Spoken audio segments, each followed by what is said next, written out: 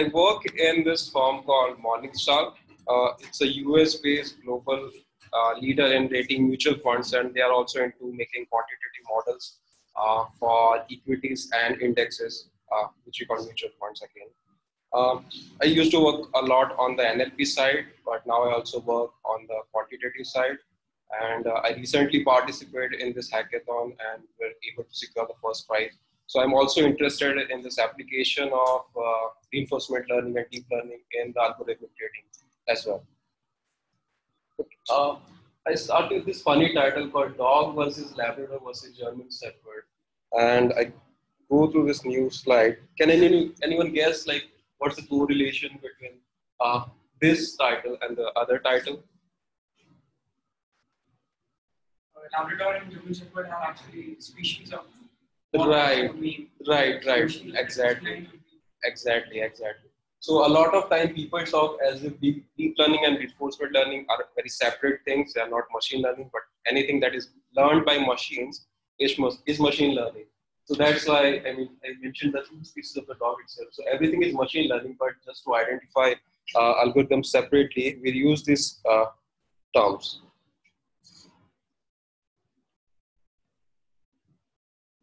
So I'll be touching brief on the classical ML and show you intuition about how deep learning works, and also talk on the intuition of the reinforcement learning.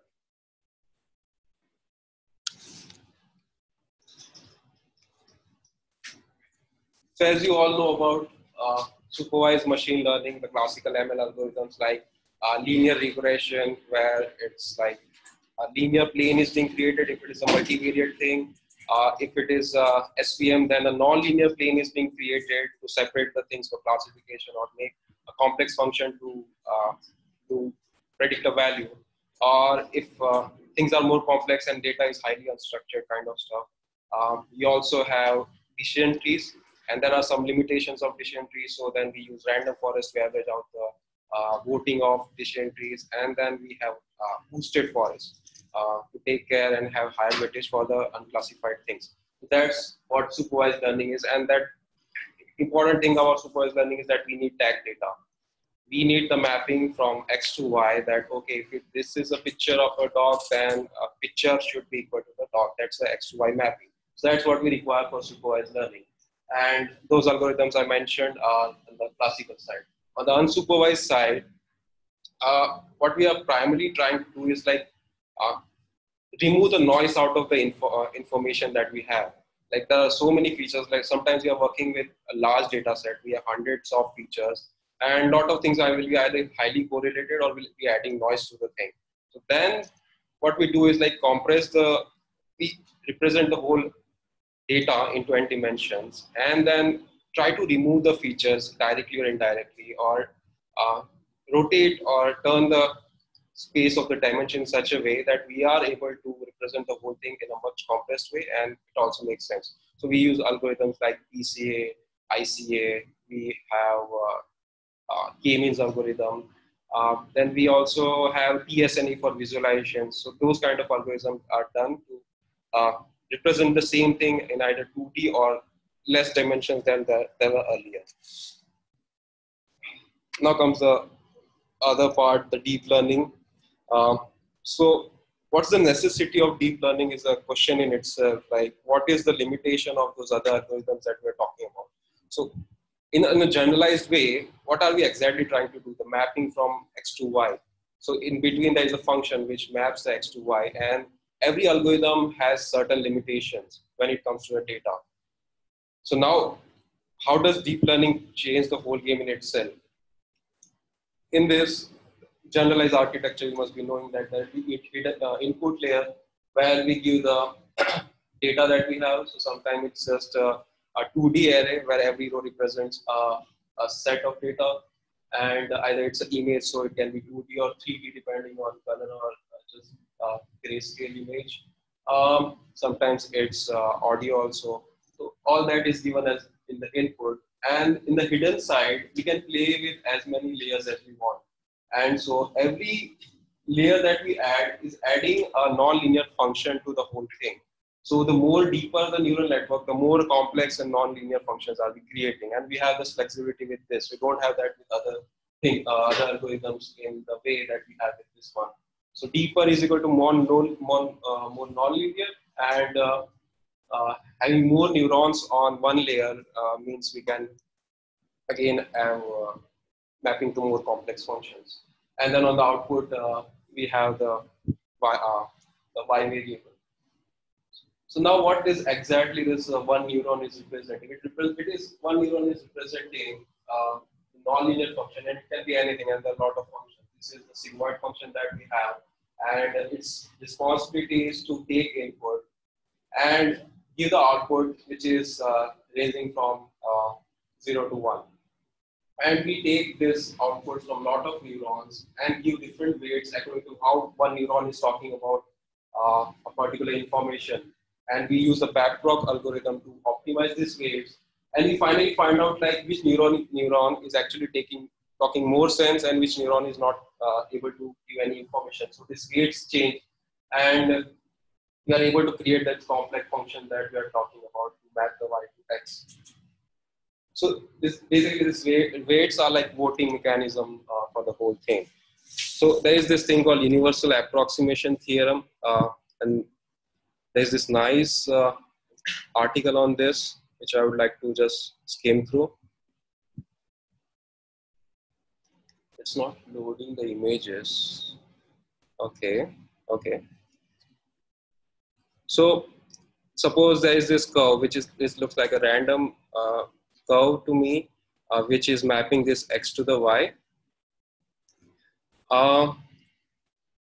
So when we have this very simple neural network with just one hidden layer, input and output, this function that is finally created is f of x for the given f of x that is allowing us to output the y. If we have multiple functions, then multiple outputs, then these functions are going to be different functions of this x1, x2, x3.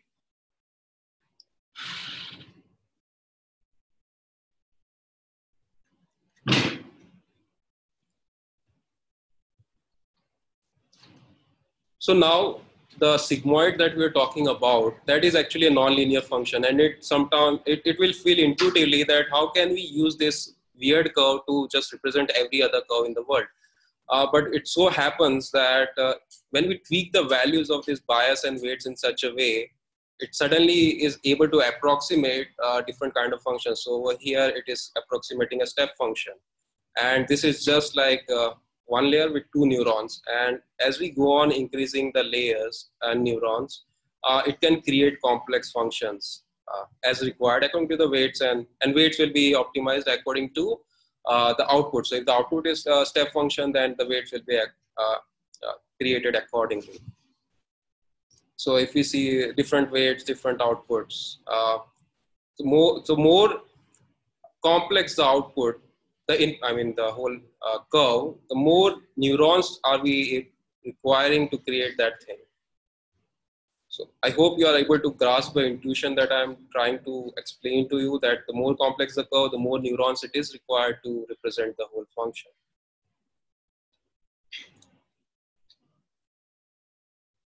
And in the 3D, it looks like this, although it is explaining the same thing. Let's try to visualize in real time what exactly I was saying. So now the whole thing is about mapping non-linear functions. Because linear चाहिए तो linear regression है, but non-linear में we have some issues. So there is this XOR function, very famous non-linear function, that 0, 0, it gives 0 output. 0, 1, 1, 1, 0, up to here it makes sense. Okay, बढ़ेगा तो बढ़ेगा. But over here, when both are 1, it gives 0. So now this is not easy. This cannot be represented by linear regression, just not possible. So for this, there is this sample neural network with just 2 neurons in the hidden side, 2 inputs as required and 1 output. So when we start to train this, if you see initially just with this random initialization, it is not actually giving us the output that we are expecting. Required is 0, it's 0.6, all are like around 0.6. So as we start to train this, and these weights will start to change according to these iterations, these values will converge to what we are looking for, and that's how the whole cost optimization is happening. And it can be stochastic gradient descent or atom or nested or anything can be there. And over here, the parameters are like this, sigmoid functions are being used. And then within like 30,000, it almost converges to what we want. Now, let's go over here, and I can actually add more data points over here and see how it is making sense. Okay. Let's stop this. So now, 1 over here, and reds are over here, and it has created successfully a boundary to do the classification or give the output. Now, if I add more green over here, let's keep this running. Is it running? Okay. So if I add green over here, it's not going to change anything because the boundary is correct. But if I add it over here, it suddenly changes the whole decision boundary, and now it is able to create new weights and biases to map the same thing. Okay, but now, okay, I had a lot of green over here, and if I want to add a red over here, what exactly will happen? So if I add a red, it is in a dilemma, like how can I represent this red? Like how can I create a boundary to just say that, okay, this red is a red, but it is not able to do it. Okay, let's put some red, more red, and see how it behaves. So now the whole thing is shifting towards where more red are there. Okay, now it is able to take those red also into the red boundary as well. Now, what can happen if I add more neurons? Let's just try it out and see. So in the hidden, there are 2. I add more neurons. So I guess I added 6 neurons. I lost this whole thing is refreshed. I will just refresh this thing. I'll add more green.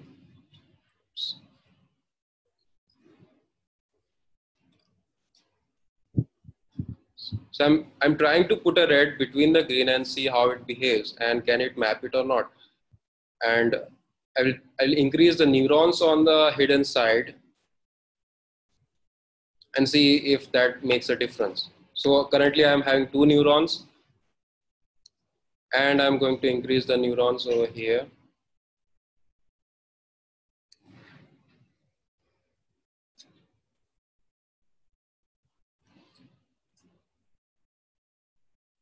So now if you see, if these decision boundaries are not generalized, this is almost overfitting because it is creating a very specific boundary for only those red points, and this is how we define overfitting. Just remembering the data, there is no generalization over it. Itna remember kar liya, itna kar liya, itna kar liya, and this is not how it actually should be. This whole thing should be red or something should be there.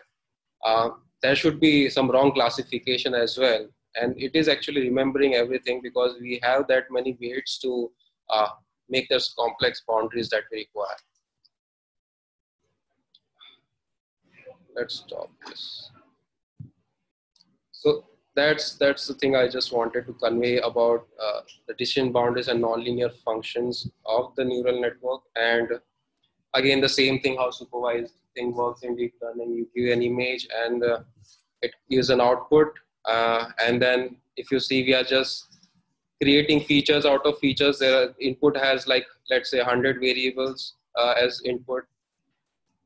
And then we have lesser and lesser features, like as we must have read some articles by Kola or Karpathy that initially it tries to extract the edges and it creates, in the next layer it creates shapes, and then it understands the whole image. So every layer is actually extracting only a certain features out of it, and then use those features in the next layer to create more complex functions out.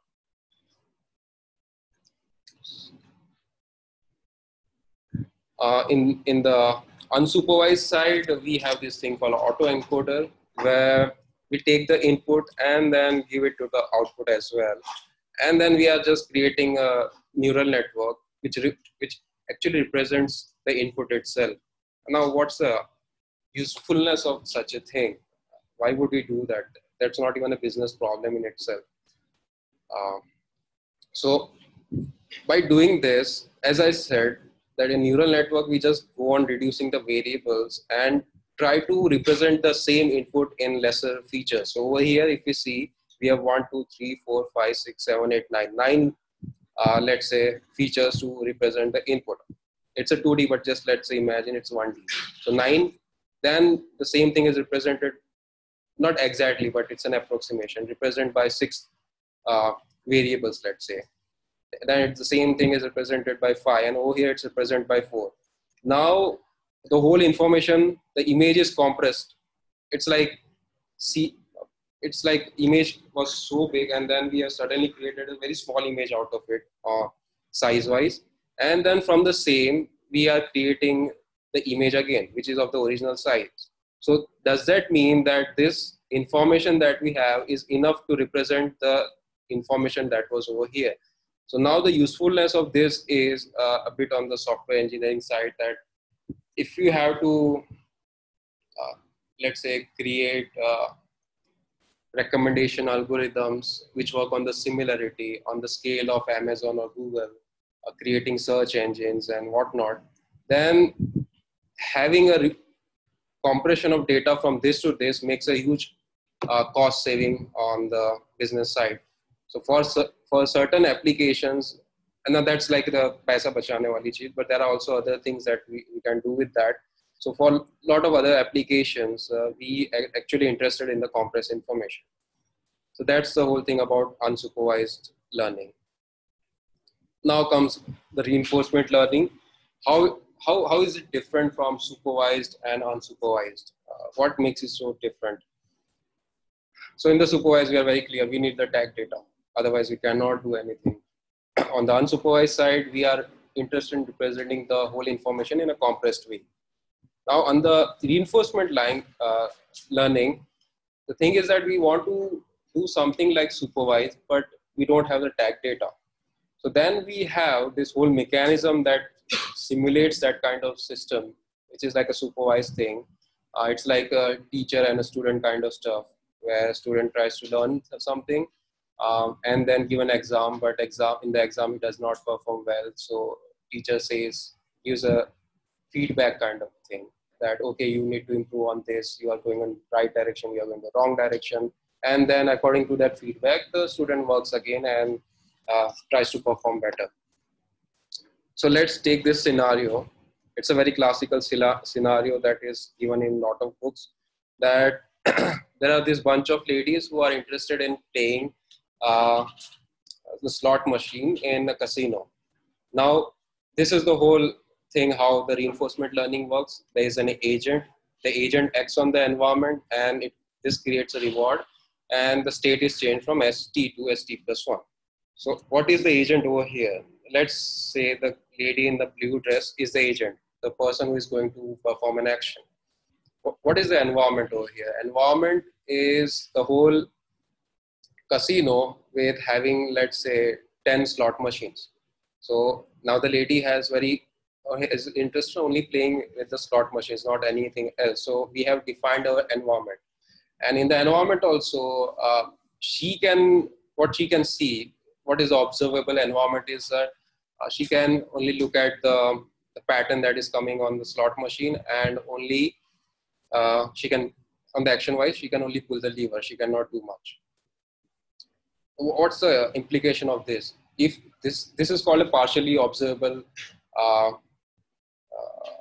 environment, and if I had the environment where I have the complete information, as in I know what is the internal mechanism of the slot machine, what are the exact positions of the gear, if I pull the lever in this way, in this machine, what is going to be the motion of the gears, and how it will be, whether it will give me an output or not. If I have the complete information, then I know which slot machine to pull. I just need to calculate the whole thing. But we don't have that. So it's a partially observable universe. On the analogy side, it's like finance, stock market. What is visible to me is just the prices on the stock market. I can see the balance sheet, the profit and loss statement, and news articles. That's the environment that is visible to me. I don't know what is it going in the head of the CEO of the company. I don't have any other internal information which can help me to predict this better. If I knew those things, like what are the next step of the CEO, are they doing any scam or not? If I have that kind of information, I can take steps in a better way. But so my information is limited, and I have to work with this limited information to predict the required thing. So over here, she has just the machine in front of her, the patterns, and she's pulling the lever. Now the question arises in any person's mind, like which slot machine might turn out to be more lucky for me. So we have to go with the random selection, right? Otherwise, unless we have some information that this machine is giving us more rewards than other machines. But let's say we don't have any historical information of any person pulling the lever, and she is the one going to play it first, and she is the only one person who is going to play. So she is the agent. She is going to take the action on the environment, and the environment was in a state ST, and after the action is performed, the pulling the lever, then the environment is in a state ST+1, and the reward that is generated, like if she wins it, she gets the reward. If she doesn't win it, she has to put some machine to play the thing. So that is a negative kind of reward. So she gets a reward, and that goes into the mind of the agent. So let's say she plays a machine a lot of times, she does not get a reward. She understands this machine might not do something for me. So then she shifts to the other thing. So this is like a very common sense kind of thing, but how to put it in a mathematical way, like how to go about exploring the machines in a way that optimizes my rewards. So let's assume that we are going to pull lever k times on every machine, and so the average reward will be going to be summation of these rewards divided by k times. And there comes the concept of exploration versus exploitation. Exploration means that I want to try out different slot machines frequently, so I'm exploring. But exploitation means I'm going to take greedy action, like if I just played on a machine which gives me small rewards, but it gives me rewards, and there is another machine which might give me once in a blue moon kind of reward, but I don't know if it is going to happen with me or not. So I just go and take the greedy action. Greedy action is taking the action which gives me the highest reward. So we are in a dilemma of this kind, right? We want to go and explore new food in different restaurants. So either we should go to the place that I already know it and serves good food at a good price, or should I go around trying out other 5 restaurants? And I know for sure some way, in my past historical way, that at least 4 out of this 5 is going to be disappointment. So that's what the exploration versus exploitation is.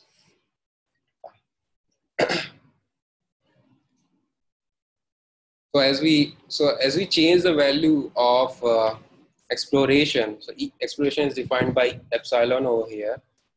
Epsilon equal to 0, as in I just take action on one slot machine. I try out different slot machines equally, and then whenever I encounter a machine which gives me reward, I just go on using that machine only. I stop exploring. If I put an exploration of let's say 0.01, it converts into like out of 100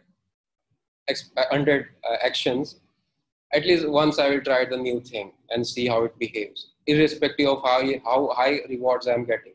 If I increase the exploration to 0.1, it means I'm going to try 10 out of 100 times. So I'm going to try more things. And so from the chart, based on the problem they defined, it turned out that if you are stuck with the worst or not, if you are stuck with the suboptimal return, your chart will be constant and it will be this one. If you have exploration, you will find out new slot machines that will give you more reward. And there exists an optimal epsilon. Of course, if epsilon is very high, you might have discovered the optimal, the best slot machine, and still you'll be exploring and you'll be losing out money. So there will be an optimal value of exploration as well. So point one, it so happens in this case, we are not trying to prove that more exploration is better, because then we come, so in our way, in human way, we become the jack of all. We have to develop an expertise into something, so we cannot explore too much as well. So point one happens to be the best in this case, but don't take it that way. Yeah. Yeah. So when you say when the epsilon is 0.01, it will take 1 random action out of 100, right?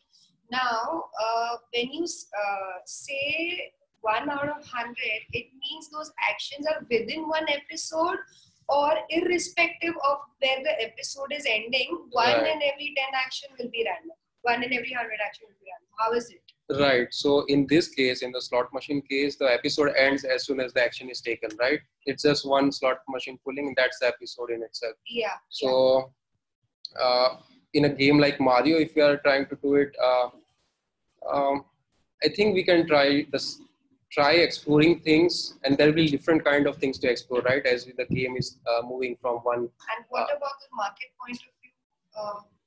From the finance point of view, yes. Exploration, that's an interesting question. Let's take it at the end. I think I'll have to think. That's a tough question. Yeah.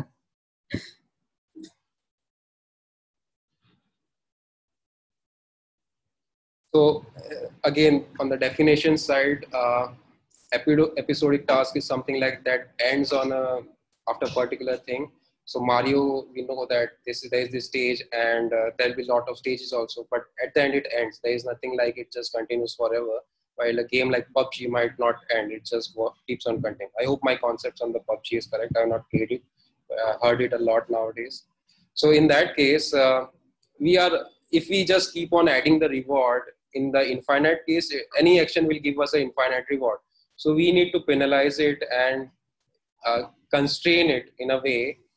This is geometric progression, which we have read in like 11th standard. So we penalize the future rewards more heavily based on this lambda value. So smaller the lambda, it means if it is just, let's say 0.1, then we are heavily penalizing it. Every reward that we get in the next action is just 1/10 the value that we get in this action. So the more interested we are in the current reward, the nearby reward, the higher the value of lambda. So that is also a parameter to be optimized. There is nothing like perfect value for that. And in this kind, we just sum the whole reward till the end of the stage, let's say. Another thing, there is this beautiful thing called Markov property, where the definition is like,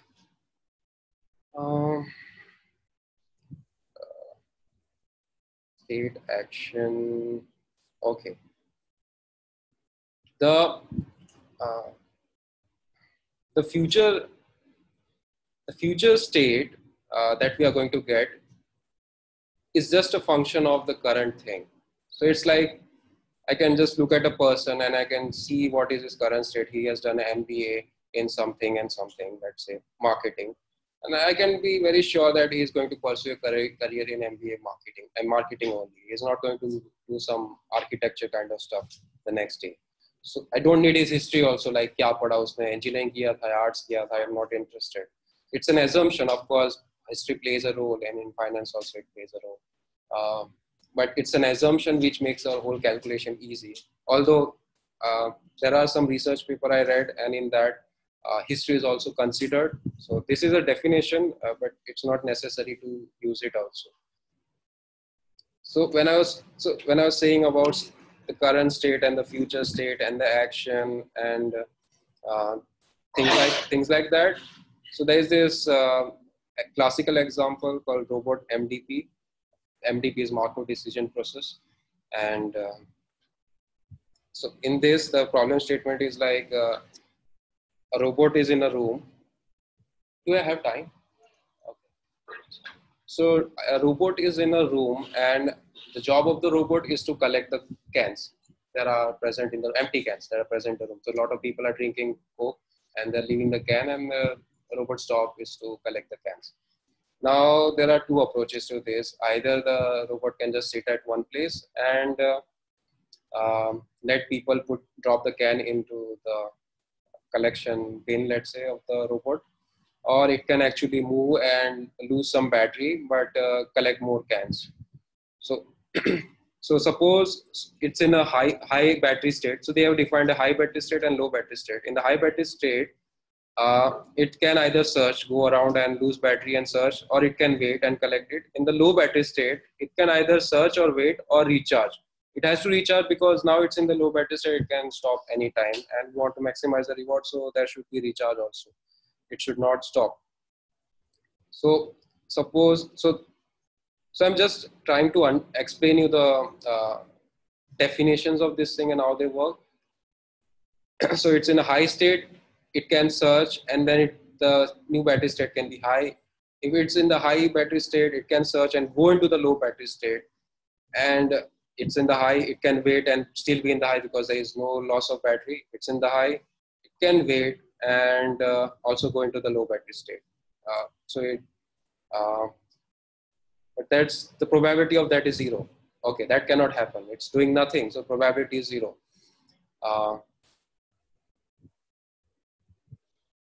Right. And the rewards associated with that. So everything has different probabilities based on the historical data. Alpha, if one is alpha, then other has to be 1 minus alpha. One is beta, then other is 1 minus beta. And the rewards associated are different. Like if it is searching, then it might find more cans, so the reward is different. It will be more than the reward of waiting.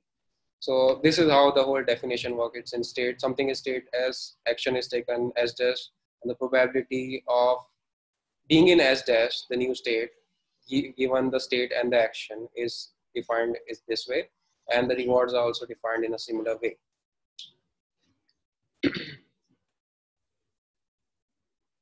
So then this is called a transition graph, and it's just a visual representation of the same thing.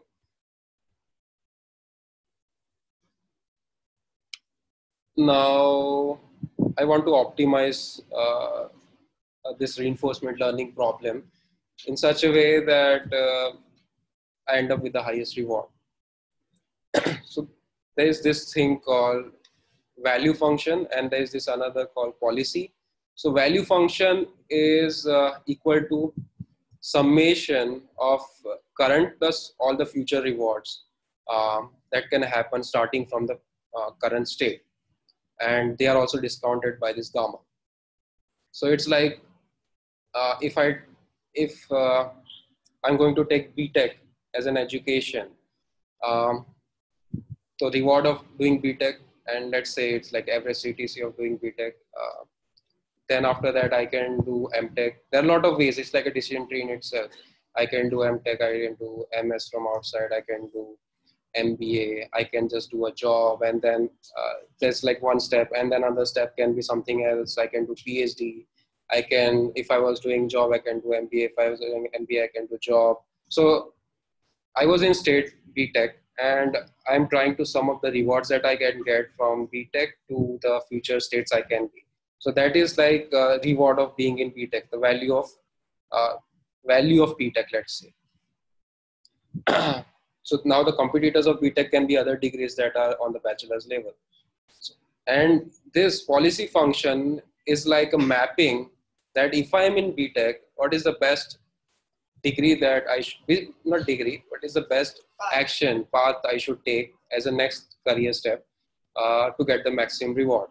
So that's why like a lot of people have found out that MBA seems like a good step by just observing other people.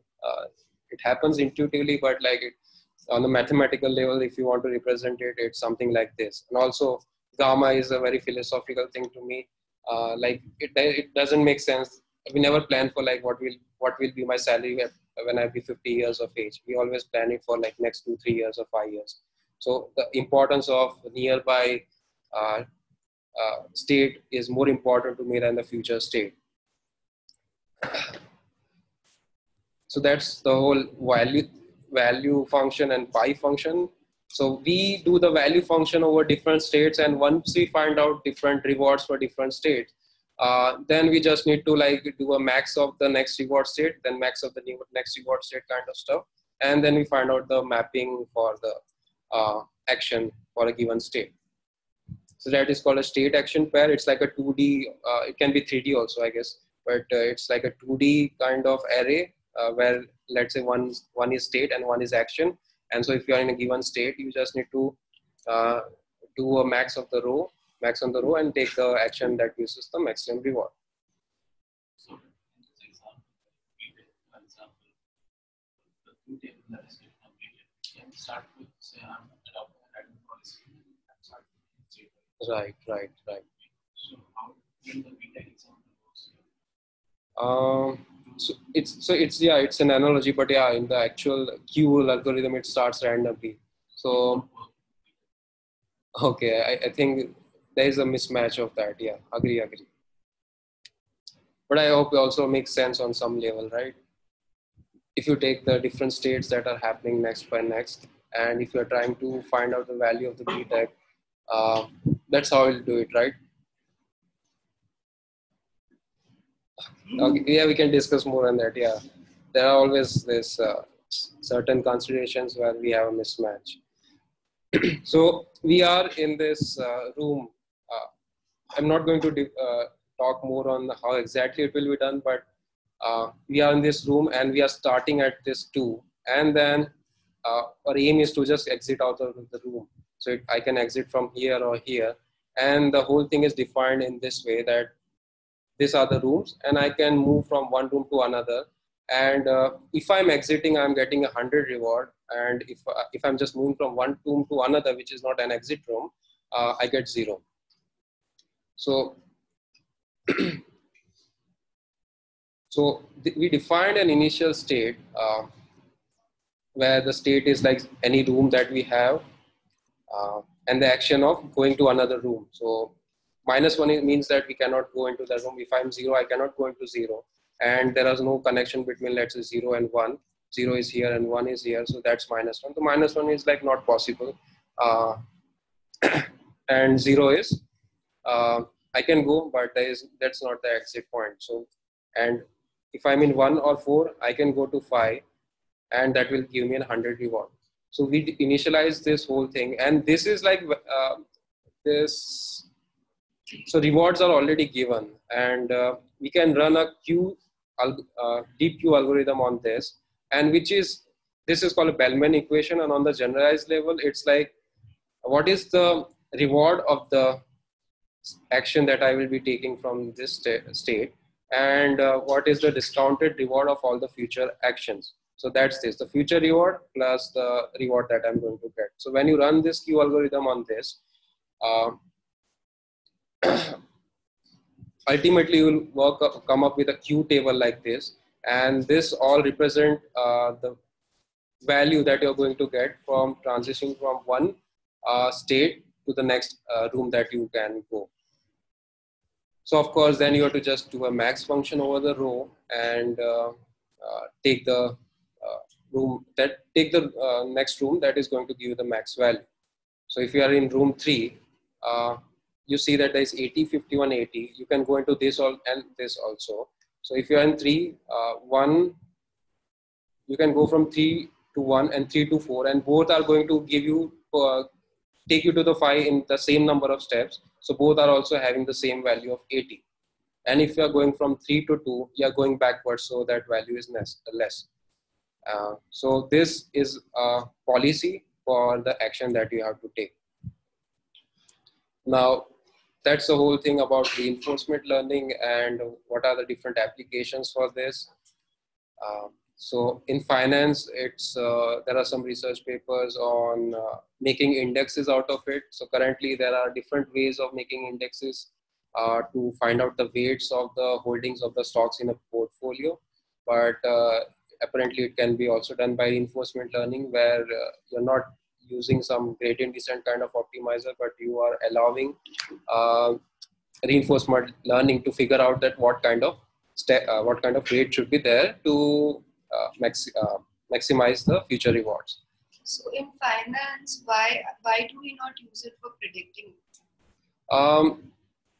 That's That's a very tough question because deep learning requires a lot of data to train, and there are a lot of things to train. And what is happening with finance is that they want explainability.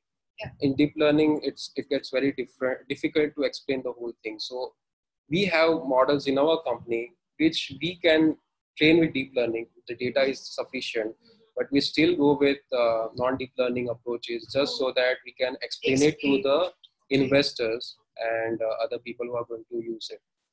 So you'll actually have to give the investor, because he's not supposed to ideally understand everything, right? He's just supposed to see your equity curve and invest. So, right. Do they really demand for what is happening behind the scene also? Yeah, they are demanding. Yes. Okay. So, but do you all try out those kind of models, and any success rate if you could disclose? So we are trying out deep learning, but we are specifically doing for NLP purposes. In stocks, we are not doing it because we are not able to figure out that how we are going to explain it. Okay. And I guess there are certain libraries that are coming up for explaining the deep learning. Exactly. Yes, but we are still not convinced about that. So it of course comes from the top to bottom, right? And then it's like there's always a delay between what we believe and what investor we believe, and then we have to start pushing it aggressively. Then they will accept it. Also, what others are doing in the industry also plays a role, right? So it gets a bit difficult. Agree. And in game theory and multi-agent interaction, so we already talked about games. Mario, in Mario kind of environment, maybe it can be also applied to playing football. You might have seen Beautiful Mind. So game theory is evolved from that. And multi-agent interaction, so it can also be done to so if there are a lot of agents participating in buying and selling of electricity, if it is given to reinforcement learning, it can actually find out ways to sell and buy electricity at lower price or higher price and make profit out of it. So we are talking about just one reinforcement learning agent, but then a lot of reinforcement learning agent can interact together with each other, and that can be multi-agent interaction. In robotics, it is it is done to find out the motor workings, the coding of the motor in itself, like how the motion will be, so that it moves certain things from one place to another in like least consumption of electricity. Would multi-agent interaction be an analogy for ensembles, or it doesn't work like that? In ensemble, as far as I know, we are trying to take the voting of different models for a given output. All are inclined towards predicting one thing. In multi-agent system, that's like a let's say 10 traders trying to make a profit, but our strategies are different, and there can be zero-sum games, right? The profit of one can be loss of others. So when I was referring to multi-agent system, like everyone is a competitor to each other, as far as I was talking about. But yeah, you can spawn an ensemble kind of reinforcement learning also and give different kind of ways to optimize the thing. So one RL can be just based on random forest, and one RL can be based on DL and things like that. In vehicle navigation, again, the vehicle has to go from one point to another, and it should not strike with people or trees or any other thing, and consume electricity or fuel as less as possible. So that's how it is being applied. So let's just go to the end of the slides, and we'll be talking about these two examples. So there are a lot of game applications that you must have seen, Atari games and Mario and whatnot. So there's this new thing that came up in 2018 by an Indian guy, and he trained the RL agent just so that the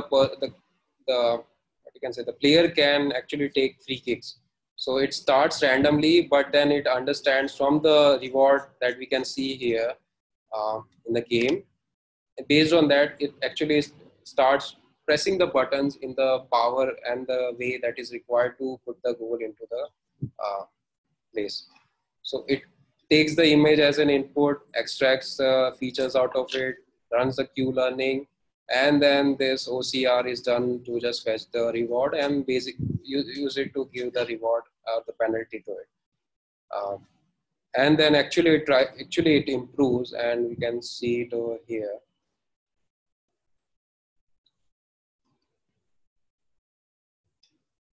So it just tries randomly, but then it learns it, and then it also actually does left and right to get the view of the goalpost sometimes. And it also understands that if you are hitting these blue targets, then you are getting more reward out of it. And he has shown this chart where as more epochs are trained, the number of goals that you can put actually increases. So finally, it is able to put goals 50% of the times after 800 epochs.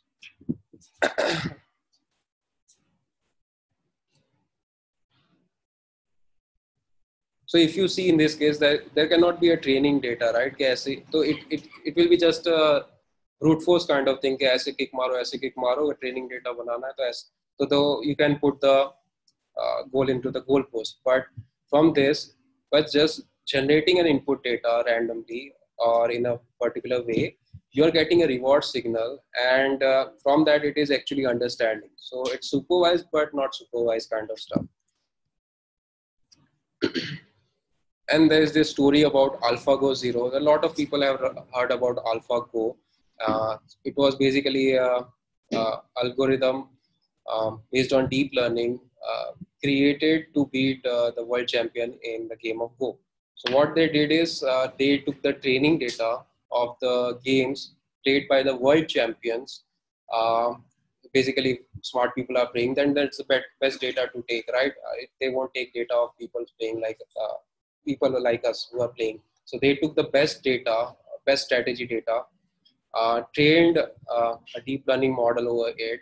And once the algorithm was trained, then they spawned two algorithms and allowed it to do self-play. So the algorithm was playing with itself, and it reached a particular level of ELO rating by which it was able to beat Lee Sedol.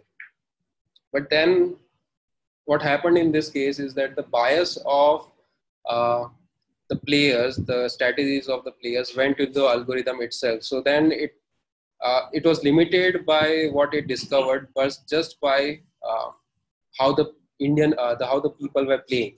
Then they tried out another thing where they didn't have any training data. They just spawned the one algorithm, RL algorithm, from scratch, and it learned on its own, basically doing self-play from the starting itself. So in that, it's like it discovered that when actually you make a positive move, when you actually make a negative move, and in less data, in less time, in less processing power, it was actually able to beat the AlphaGo that beat the Lee. And so it was also called AlphaGo Zero because it started from scratch. So the power of reinforcement learning is that when there is no training data, there is no bias involved in it, and so it can achieve a maxima or minima that is better than the supervised learning stuff. So over here, the AlphaGo Lee that beat the Lee Sedol was trained on 48 TPUs, and the AlphaGo Zero was trained on only 4 TPUs, and it also, I guess, required less training days. So in less time and less data, it was actually able to figure out the right strategies and able to make moves that were not able to be understood by the humans who were playing against it. Or of course, humans were beaten by Lee, and AlphaGo Lee was like the algo having the strategies of the human. So it was able to beat those strategies as well. So by RL, in certain cases, we are going to be able to figure out new things that were not visible earlier.